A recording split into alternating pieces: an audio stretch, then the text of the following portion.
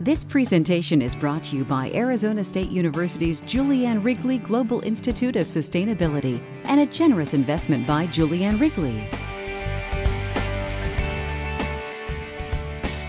And in that, some ideas of how to move ahead. One, we need to look for answers in the ways of the past, in the knowledge of the very poor, in the unproductive systems that we have discounted for so long in the arrogance of modern science.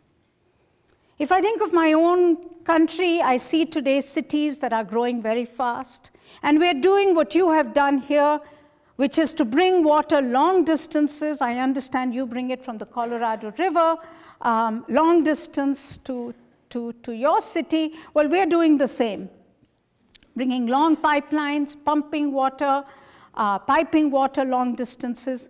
It's leading, as I said earlier, to huge conflicts between the present users of water and the future users of water.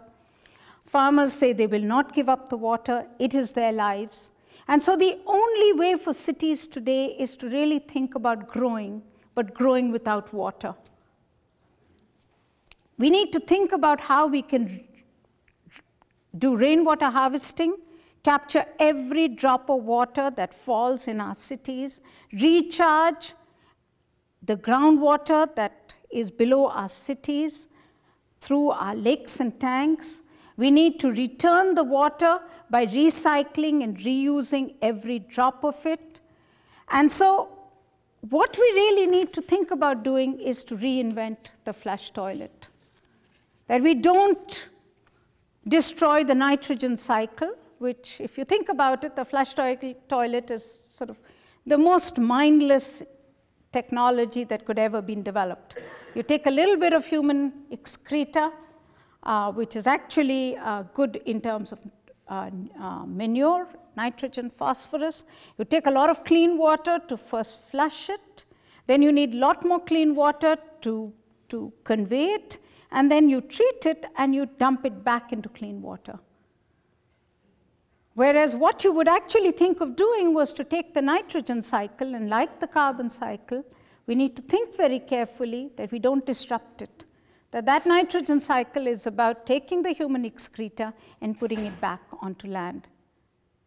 And that's really where that reinvention could come, from the technologies of the past, which valued every drop of rain, to the technologies of the future, where you would reinvent an affordable membrane which could actually recycle and reuse every drop of waste and turn it back into water. And that, to my mind, would be some of the solutions that could indeed be part of that affordable, sustainable future. But if you want to do that, and if all of us want to do that, then we need to look for answers in nature. We, in some senses, need to understand the sheer art, the science, and the strength of nature.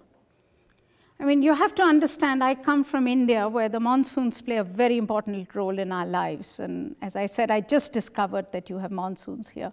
So maybe this will not quite seem the same to you, but for us, monsoons are a very, very important part of our life.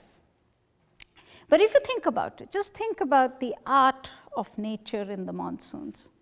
It takes such a small temperature difference to carry as much as 40,000 billion tons of water from the oceans across millions of miles and dump it as rainfall in India as the monsoons. But what we do is that we don't take the soft power of nature. We don't look at the soft power of nature. We look for concentrated energy sources, such as coal and oil, that have created enormous problems of air pollution, of global climate change.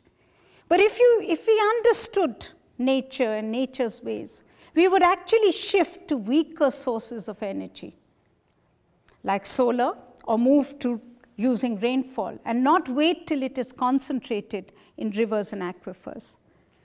And for us in India, we've been looking increasingly at seeing How would you make that decentralized water revolution work for a decentralized energy revolution, where you have very large numbers of people who do not have access to grid-based power?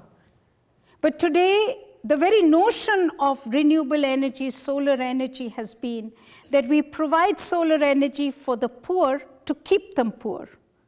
So we provide it as a transitory solution. We don't believe in it as being the ultimate solution.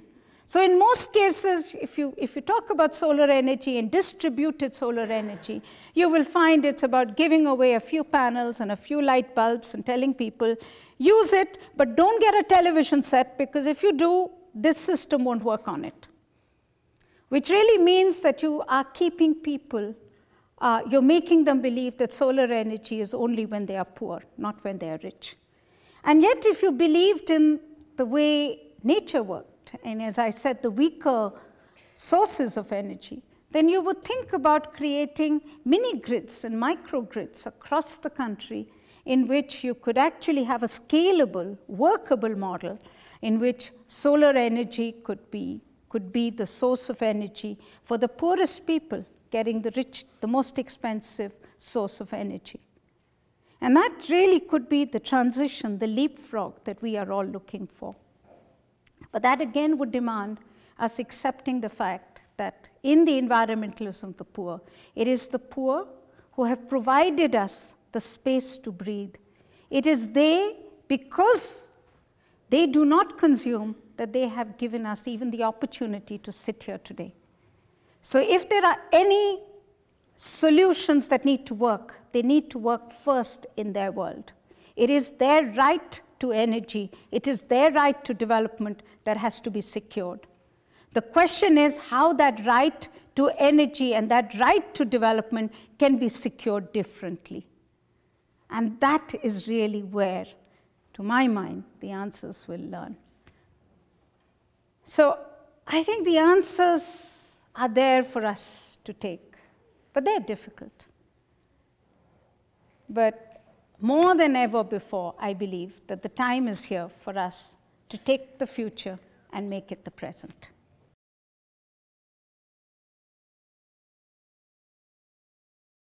This presentation is brought to you by Arizona State University's Julianne Wrigley Global Institute of Sustainability for educational and non-commercial use only.